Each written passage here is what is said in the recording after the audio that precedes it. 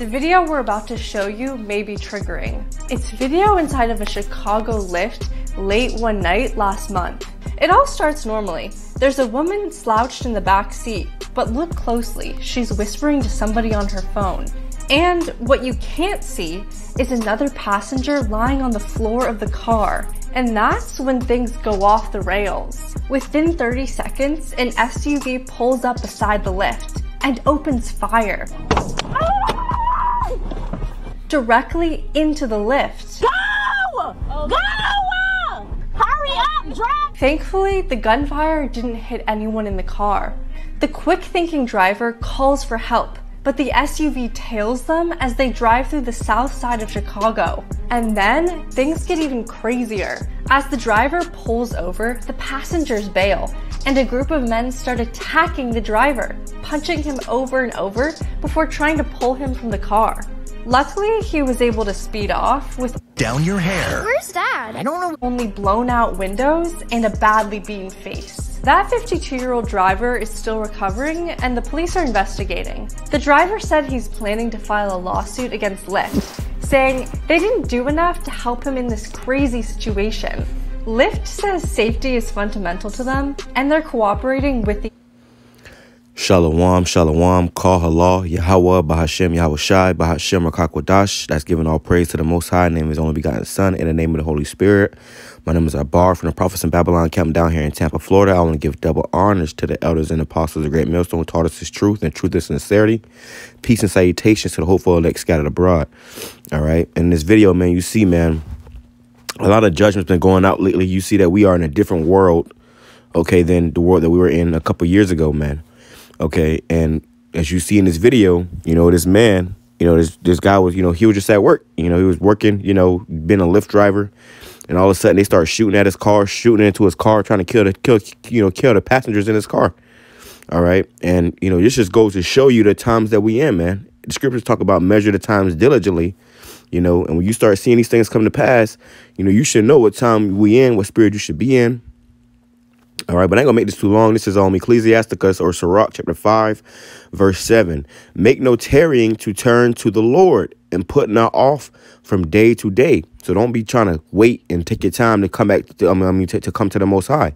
You know, don't wait and take your time to, especially for you men, to start taking this truth seriously and, getting more understanding on this thing, watching more videos, reading more. Don't wait and take your time to, pray to the Most High and seek Him out, and really you should be seeking to do His work, man. That's what a true man of the Lord is gonna be doing. You ain't gonna just you ain't gonna be no man that just know you an Israelite and you just sitting on your ass eating potato chips thinking that you're gonna make it to the kingdom. And now, hey, the scripture says how faith without works is dead, man. Okay, so though you may know you an Israelite, you must have the works to back it up. You see, showing that you believe in this thing. Okay, and if that, you're gonna be in these scriptures, you're gonna be studying, you're gonna know what times we in, you're gonna understand these prophecies, and you should be out there prophesying, man. Okay, if the Lord is dealing with you in that spirit, if you can't prophesy, you can hold a sign. Okay, you can bring some waters out. Okay, scripture says talk about how if you bring a prophet a cup of water, roughly paraphrasing, you shall receive a prophet's reward. Okay, but Jake can't even do that. I had a Jake ask me today, what did he ask me? He said, and this Jake know know about the truth, but he ain't never really take this thing seriously to actually go out there and teach and stuff. But he asked me, he said, so only the 144,000 is going to get the slate Edomites with the Lord for 1,000 years? I said, more than likely, more than likely, and then he's like, I want to do. Well, if you want to do this and do that, then you should have been doing this and doing that for the Lord, man. Jake don't come out to the camp. Jake don't, Jake, hey, man, this thing is deadly serious. And if you haven't realized that yet, I don't know what to tell you. But it says, for suddenly shall the wrath of the Lord come forth, and in thy security, when you think you safe, thou shalt be destroyed and perish in the day of vengeance. The Lord is coming with vengeance, man. Okay, great death and destruction is coming upon this place, and many people are about to are already, giving up the ghost, man. The Lord is taking the spirits from many people, man. Okay, And that's the judgment of Yahweh Bashim Yahushai, because what? You people are wicked. You know, they thought the Lord just was a joke. You know, took them for a game. Okay. And we in a time where now the Lord is going to recompense all you people for all your judgments, all your slanderings. You see, this man was in a car. Just happened to be in a car with some passengers, and they start getting shot at, and he getting his ass beat for whatever the hell they did, man. You see. We are in some serious times, man. Okay, we in some serious times, and if you can't see that by now, it's probably because you're gonna be in it. Okay. Verse 12: If thou hast understanding, answer thy neighbor; if not, lay thy hand upon thy mouth. So if you have this truth, this understanding, you should be out there, preaching this word, man, teaching Jake. You know, if you ain't gotta have much, if you got a little bit, the basics, go out there and teach the basics. Don't try to don't try to get deep. Back tomorrow. This Edomite right here gives me the chills, man. She's just not right. She's just not right, man. All right. But, you should be out there teaching. You should be out there, hey, let me grab this real quick. Verse 15, be not ignorant of anything in a great or small matter or small. So you can't be ignorant of these things, man. All these things are spiritual, man. Okay. All these things are spiritual. And if you can't see that, because the Lord is not dealing with you on that level, man. Bear with me. 2 Timothy chapter 4, verse 9. Do thy diligence to come shortly unto me. So you should be doing this thing diligently, man. Doing the due diligence, doing this work. Okay. And that way you can cut, so that way you can be rekindled with the Lord. You see, but if you just out here playing in la la land, you gonna be, going about your day one day, and all of a sudden this type of wrath is gonna come upon you. And it could have been way worse for this man. We don't know who he was. It said that they didn't identify him, or he didn't want to be identified. But you get the picture, man. Or even the Jakes in the back seat. Those shots could have went off and shot somebody in a car next to them and killed the baby or something, man. Verse 10. Wherefore the rather, brethren, give diligence to make your calling and election sure.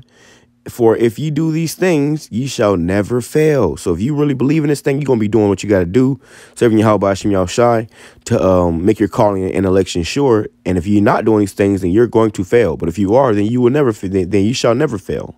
Okay, but if you just take this thing for a joke, for granted, we coming into a time where it's about to get unbearable out here. And so, like, my throat's all scratchy, man. Just devil spraying stuff in the air. I just made a couple posts the other day about all these chemtrails in the air, man. There's so much chemtrails in the air down here, man. It was so much the other day. And I actually got pictures of it just showing they just like blatantly like fucking overly spraying and shit. And everybody talking about how they sick and stuff. So there you go, man. This man is a damn demon. All right. Let me grab this right. I'm going to close out. I ain't gonna make this too long. So like, yeah. It says, 2 Ezra chapter 9, verse 1. He answered me then and said, measure thou the time diligently in itself. And this ain't the time to be out here, in la la land. This ain't the time to be out here thinking that you can just worship who you want to worship and whatever God you want to worship and do what you been doing, all this time. No, this is time to be getting serious with yourself and really considering your relationship with the Most High. You see, it says, and measure thou the times diligently in itself, and when thou seest part of the signs pass, which I have told thee before, which we see in what these prophecies come to pass, then shalt thou understand that it is the very same time wherein the highest will begin to visit the earth which he made. And how is the Lord visiting this earth, man? Okay, with wrath, great death, and destruction, man, vengeance. Okay, he's sending death angels out here, man. Wherefore, when there shall be seen earthquakes and uproars of the people in the world, and you see many earthquakes in diverse places, and you see a lot of protests all over the world over this, these mandates, man. Okay. Then shalt thou well understand that the Most High spake of these things from the beginning of the days that were before thee, even from the beginning. And that's the truth, man. See, what you jakes don't realize is, and like I said, I don't know if this man was a Jake or not, but I'm just, obviously these videos are to you Jakes, you so-called blacks, Hispanics, and Native Indians who are the Israelites. All right. See, because the reason why we've been out there proclaiming this truth to you and telling you telling you this thing, it wasn't to get your money, okay? It wasn't to just to try to whatever the fuck Jake thought, man. All right, but this is why. It says Second Chronicles chapter 15 verse 13 that whosoever would not seek Yahweh power of Israel should be put to death, whether small or great, whether man or woman. So what the times we coming into, if you haven't sought Yahweh Ba'Shem Yahweh Shai, which is the Most High, and His only begotten Son, Yahweh Shai, and their true names and the true spirit, you're going to be put to death. Okay, you're going to be getting shot in your car. You're going to be getting chased down the road by SUVs and whatnot, man. You're going to be getting, a badly beat up face. You are about to be judged. The Lord's about to have all hell come upon you, man. All you people, man. And you might not die, right away. You might, be getting plagued and jacked up for fucking a couple months, man, before the Lord ultimately take your ass out. He may have your ass getting jacked up every single day of the rest of your life just to take you out and end by those thermonuclear missiles, man. And this is why the Most High is to be feared. You see, everybody's big and bad and tough and got all this shit to say and this doctrine and that doctrine and this God and that God until all hell breaks loose. Until you got shots being fired in your window and all you thinking about is God help me, God help me. You looking for the true God then. You in that moment, in that panic, you will want to hear whatever God, you'll want to hear, you gonna want to hear the truth, man. It ain't gonna be about feelings then, because your feelings gonna be already hurt. And a lot of you people, you ain't gonna realize this until your feelings get ultimately hurt, and you might even losing your lives, man. All right, truth be told. All right, I just want to make this real quick because I just came across that little story. It's just an example of the times we in, man. One day you could be at work, whatever you work at, and the motherfuckers start, shots start getting sent. And if you ain't been seeking your Yahweh Ba'Shem Yahweh Shai, if you ain't been, really taking the Lord seriously, giving your all to the Lord, what you think the Lord gonna do for you, man? Okay, I'm gonna grab this last scripture. We went into this the other day, but we'll go into it again. It says 2 Corinthians chapter 9 verse 6.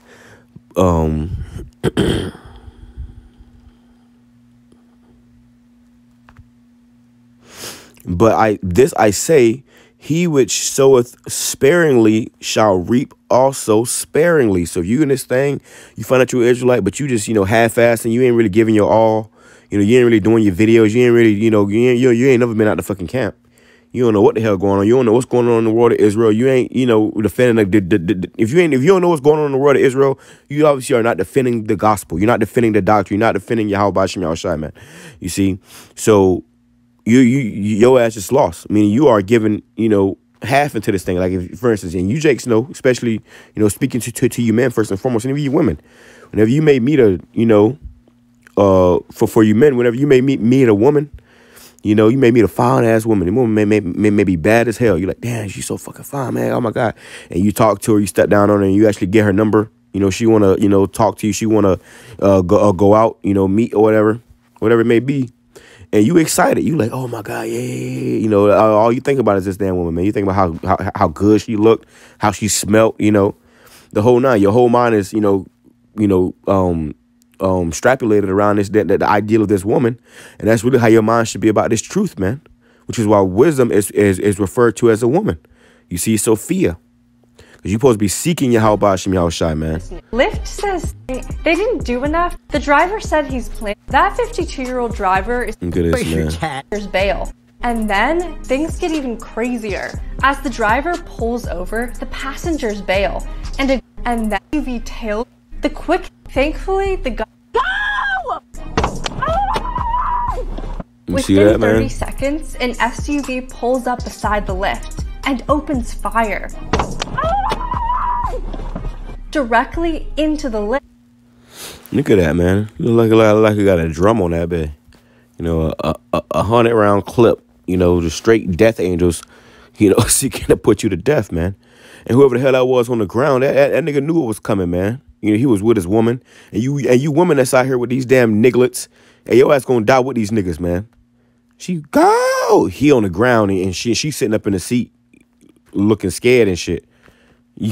Man, I'm trying to tell you, bro. A lot of y'all ain't gonna make it, man. A lot of y'all is not gonna fucking make it.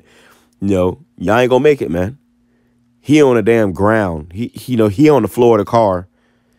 He already knew it was coming. He on the floor, and the driver didn't know what the hell was going on. He on the floor of the car. She crouched down on the phone. 2 Corinthians, and they really, in all this bullshit, they put his life in danger. He ain't had nothing to do with that, but he the one catching all the blows. And that's going to show you that you Jake's man, and through the Spirit, I believe that this guy had to be an Israelite, man. Just how ditzy and retarded he was, sottish, slow, stiff-necked, shows you that he had to be a Jake, man, because he didn't know what the hell was going on. He was in La La Land. La La Land, man. That's the majority of our people. A majority of our people are in fucking, the damn sunken place right now, man. Okay, they're in a sunken place, and they have no idea what is really going on. That's why every time people tell them, "Hey, come up here to this clinic," they going up there and they rolling their sleeves up.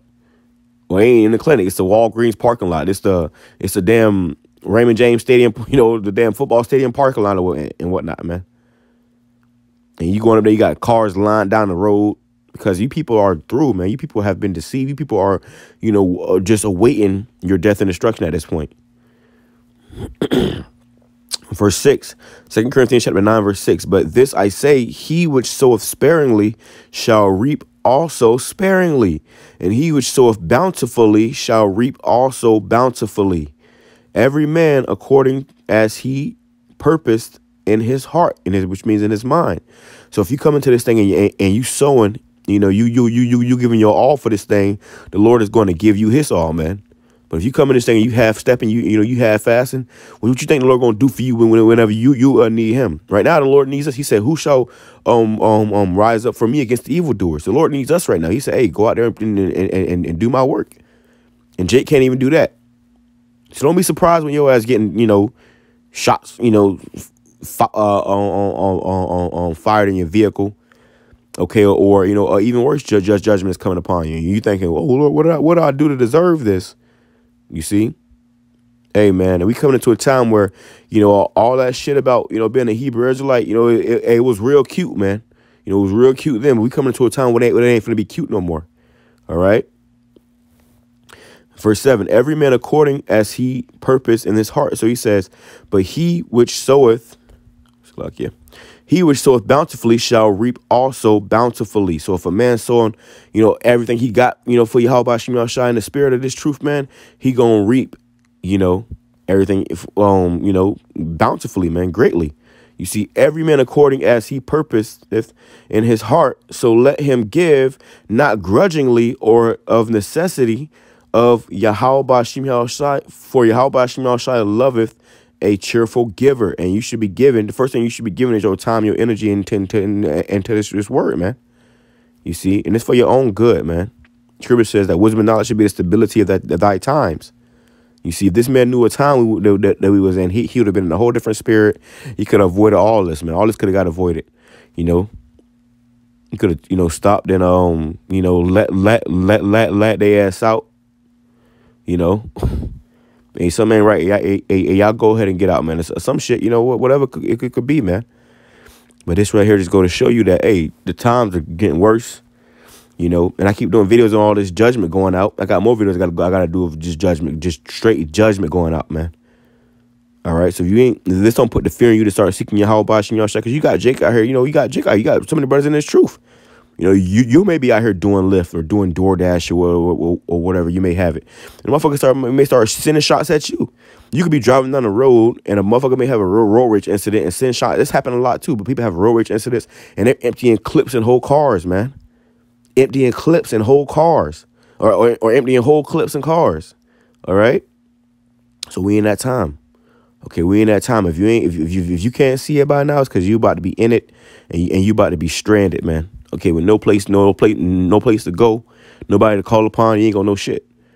All right, and amen. there you go. All right. So with that being said, the water Yahweh Shem Yahshai give me spirit to do this lesson. I pray this edifying, so hopeful, let's scatter the bride. With that being said, I'm gonna say shalom.